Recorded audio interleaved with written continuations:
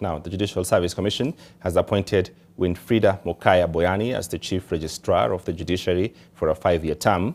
In a statement confirming her appointment, Chief Justice Martha Koome congratulated her and thanked the other 6 candidates who had been shortlisted for the role.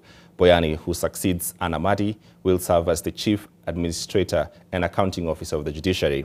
She holds a Bachelor's of Law degree from the University of Nairobi, a postgraduate diploma in law from Kenya School of Law, and she is a candidate for a Master's of Law at the University of Nairobi. Boyani boasts of for 27 years in the judiciary, where she has worked as a magistrate in Kisumu, Kisii, and Nairobi.